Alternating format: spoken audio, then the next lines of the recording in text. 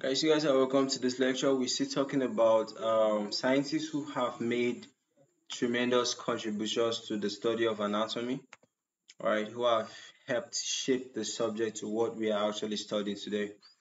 And in today's lecture, we'll be talking about Franz Ernst Neumann. Okay, Franz Ernst Neumann. All right, we're talking about the biography of Franz Ernst Neumann and his scientific studies, okay, or contributions, okay, to the study of anatomy. All right. So the origin of all blood cells was shown by Franz Ernst Neumann in 1868, okay, to be from parent cells in the bone marrow, okay. So in 1868, Franz Ernst Neumann discovered the role of bone marrow in hematopoiesis. Okay, he reported the presence of nucleated red blood cells in the bone marrow, sap of humans, and rabbits by squeezing bone. Okay, he was the first to conclude that during post-embryonic life, erythropoiesis was taking place in bone marrow. Okay, so basically, I didn't bring the picture here, but your blood physiology, all those bone marrow, okay, like origin of blood from pluripotent hematopoietic stem cells. You know that stuff, okay? He was the one who actually discovered it. All right. So Ernst Neumann was a German pathologist who made significant contributions to the field of hematology. Okay.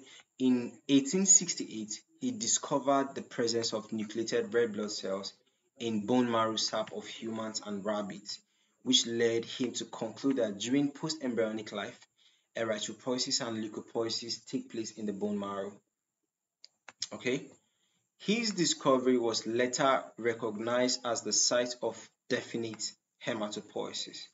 Now, Franz Ernst Neumann also demonstrated that erythropoiesis and leukopoiesis formulate in the bone marrow and postulated a common stem cell for all hematopoietic cells. Okay, he actually stated that all the bone, or what I say, all the blood cells actually originate from one parent cell, okay, or one hematopoietic parent cell, okay, or one primitive parent cell, okay.